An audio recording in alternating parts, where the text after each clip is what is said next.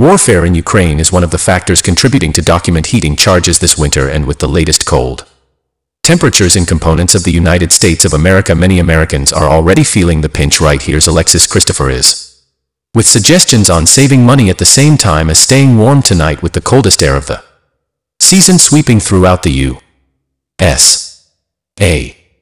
Millions bracing for a winter heating disaster. Fees anticipated to upward push a report 28% on average. I've been in the enterprise 40 years. I have by no means ever visible a winter like this. Robert Spiegel owns a home heating business in New York and says substances are at a 15 to 12 months low. Proper now, there is no cause to fear that inventory goes to build as fast as we would really like. Professionals blaming a best storm of things: low elements of diesel, heating oil and natural gas, a huge refinery scarcity, and a worldwide deliver crunch due to the conflict in Ukraine. We failed to flip the heat on as earlier as we commonly do just to store a couple greenbacks. Homeowners Joe and Roseanne Trapoto say the soaring prices are already forcing them to scale back, so things like going out to dinner. Otherwise you recognize something's got to give, so we tighten up our belts where we can. Professionals say you could save as a minimum 20% to your heating bills by preserving your thermostat at 68 degrees, plugging up leaks round doors and windows, and insulating crawl areas, basements and